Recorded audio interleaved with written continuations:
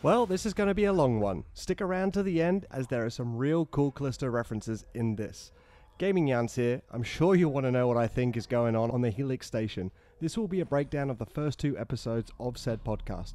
But first, hit that like and subscribe button and get notified when more Callisto content is coming your way. The voice talent here is impeccable. Now, I love an audio story, so this is right up my alley. But I'm hearing people who don't usually enjoy this kind of content get sucked in, so they're clearly doing something right here. So, we meet Percy and Kane, 2 skip tracers collecting bounties, and they're tracking Crowbar. Percy sees a jail full of people, or cannibals, eating each other and shitting and sleeping in amongst all of them. Yum. They detail that Crowbar is doing this to these people and ever so slightly indicate, since they're in the same moon system as Callisto, that he might be potentially testing the grubs out on them. But also, he could just be a madman creating his own type of drill. They finally catch up to this psychopath drilling holes into a poor helpless man's head, and Percy puts one in his knee, BAM! And proceeds to let the cannibals eat him. Oof, gnarly. Crowbar mentions UJC can be bought just like last time, meaning he has been doing this at least for a while with the UJC knowing all about it. Kinda fucked up when you think about it. What shady shit are the UJC up to?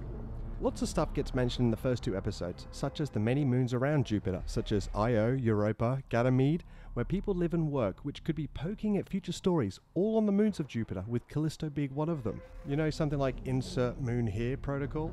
They also mention protecting the Jovian planets, which are Jupiter, Saturn, Uranus, and Neptune.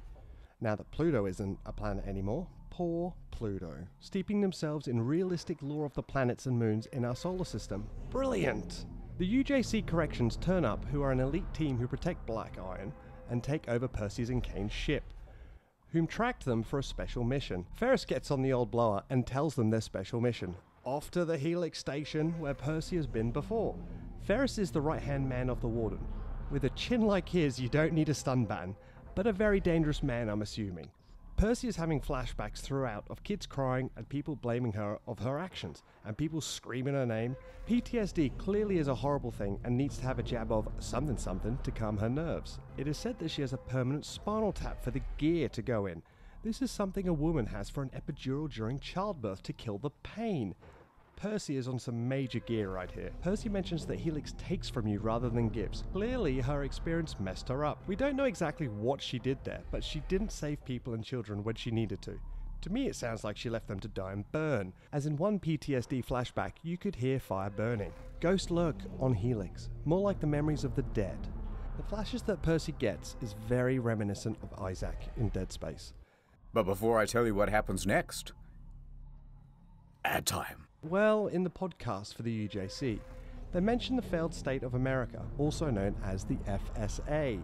50 million people living in the slums, smog is so thick it blocks the sun, world building to why they have to conquer the solar system. Really selling an idea of Earth not so good anymore. It's a brilliant design of propaganda style ad that if you look carefully enough, you'll see it on the TV right in front of you in real life. Helix Station gives me the feeling of the sprawl in Dead Space 2 from what they're saying about it. The shopping precinct with billboards and the atrium, with all the running hallways and the big open areas.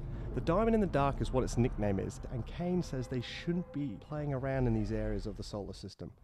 Begs the question, why? Did the UJC come here many years ago because they knew what was out here? And who the fuck are the Outer Way? The team turns up to Helix and sees debris surrounding the station, also named a cloud of corpses. Oh.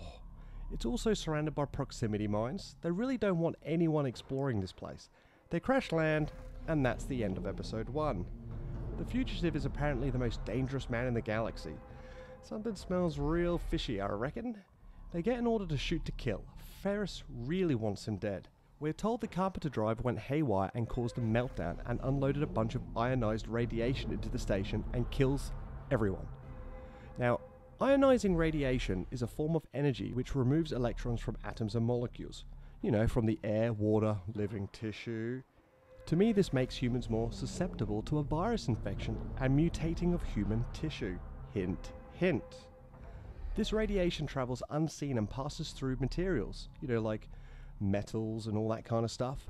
I don't want to say the drive was destroyed on purpose, but I feel like they're definitely hinting at it. The Helix station was full of colonists. It housed 500 million people, and Percy was there 20 years previously. Depending on age, maybe she was a teenager, or maybe a scientist studying the virus. But prob's not, as she is shocked and surprised later in the episode. Now let's move on to episode 2. But make sure if you're enjoying this, you hit like and subscribe to see more Callisto content. This is where shit starts getting interesting. They get to Helix and start revealing some cool lore. Percy and Kane's ship gets destroyed, so now they're trapped and have to find the fugitive ship. They need what we call a black iron chip to fly the ship. The fugitive lopped a guard's hand off to get one, so, you know, it's going to be fun. Percy will be doing this, I'm sure, in later episodes to escape, but I'm convinced they're going to kill her off in the last episode. Percy is still having real bad flashes, and they slowly get worse as they make their way through the station. Radiation is high, and the banter is rich in this one. Remember, you're just here to be our guide dog. A guide dog? That's right, and I'm the one holding the leash.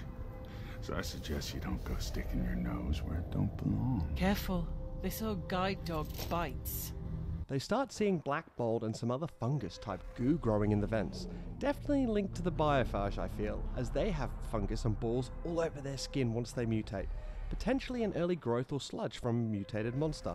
The rats are infected and mutated with fungus, and boils growing on them much like the biophage. Are they just rat equivalents, or just leftover experiments, as they were definitely experimenting on the virus on this station, or where they released it for the first time? You gotta check in close quarters kind of situation before the big show, if you know what I mean. The rats attack, but they all get killed, but Percy is bitten. First sign they will kill her off is usually that's the first sign when something has to be spread, through a bite, or you know those weird tentacle things that Big Mouth has. Ugh. Another interesting point is the plasma cutter reference. Great to hear this, trying to smash these two worlds together as the sprawl was over near Titan, you know, not too far away, and Kane doesn't leave home without one. It's a nice little nod. The security bots, I don't think are the ones from the trailers that we're seeing, as these are glitchy killing machines rather than straight up ordered to kill machines, like in the earliest trailer. It's like somehow Ferris flicked a switch in Black Iron with these robots, whereas these are running on low power mode and old antiques said to be around 100 years old. Percy gets scanned, fails, but on a second attempt, the robot recognizes her. Then the robot glitches and kills Tanaka. Unlucky. Look out for these names, as I'm sure they will be somewhere in the game. Metzger, Pentagrass, Tanaka, Percy, and Kane. The real cool bit comes up now. They find the man who isn't a criminal murderer, but a scientist who first experiment on what we affectionately know as Big Mouth.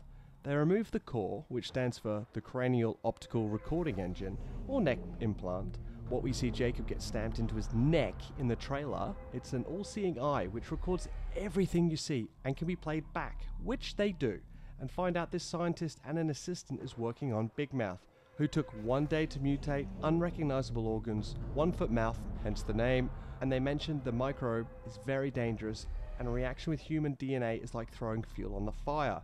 I'm not saying gas on the fire, as it's fuel. Gas is gas, not a liquid. This monster also has tentacles that reach down to its waist, potentially the first Big Mouth experiment. It is also mentioned that there is a live demonstration at the Warden's orders. Like, fucking what? A live demonstration? Jesus Christ. They locate the Black Iron ride and discover a 7-foot popsicle, and frozen in the center, being our lovable Big Mouth. The scientist has smuggled this monster off Black Iron to meet up with the Outer Way. The Outer Way. They also interrupt the UJC's propaganda adverts during the podcast, saying that the UJC lie and collect people to use and abuse them. But we technically don't know that till the next episode, which I'll be covering in the next review breakdown of episode 3 and 4. Thank you for listening. I would love to hear people's theories of Helix in the comments below. Till next time.